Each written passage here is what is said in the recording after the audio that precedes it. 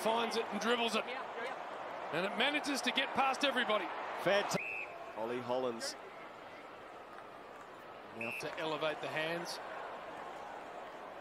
Of Ashcroft. Hollands and Ashcroft tangle up. Coming across the zippy, Fantasia takes on Bale on his non-preferred right. Archie crashes into Cripps. Fantasia roves, snaps, got it! 2 in a row for the Blues. The drought has been broken. You just got to try and chip away. Paddy Cripps and his courage from the skipper to stand there. Got absolutely smashed in that contest.